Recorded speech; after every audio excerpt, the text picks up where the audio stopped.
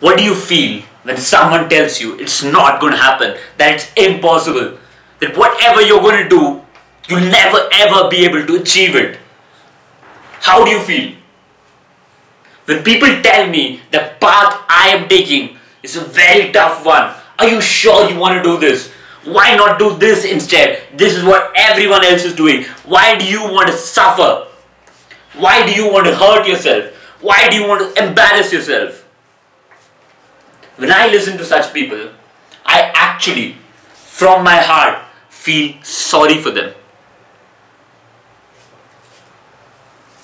I feel so sorry. I feel like sitting them down with me and telling them it's not this way. The way you look at life, it's not so sad. Life is much happier. Life is greater. Life is infinite. Anything you want, you can do it. But how do you communicate to such people? The only way I've discovered is to convince people like this, who you feel sorry for, who you want to uplift, who you want to make them great, who you want to make them think the way you are able to think right now. It's not by talking to them. It's not by telling them.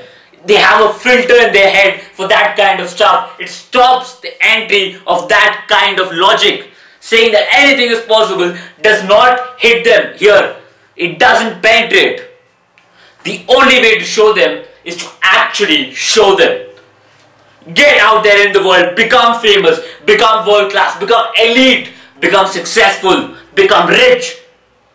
And only then can it penetrate. Can people actually start to believe? Action speaks so much louder than words. So next time anyone tells you, you can't do this, you can't reach there, it's not possible for you, that it's too difficult, it's too hard, discourages you,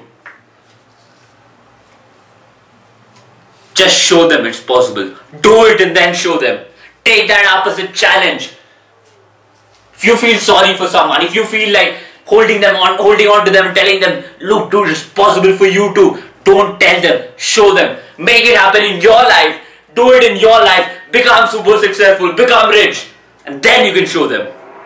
My name is Akshay Krishnan, and don't ever listen to the naysayers.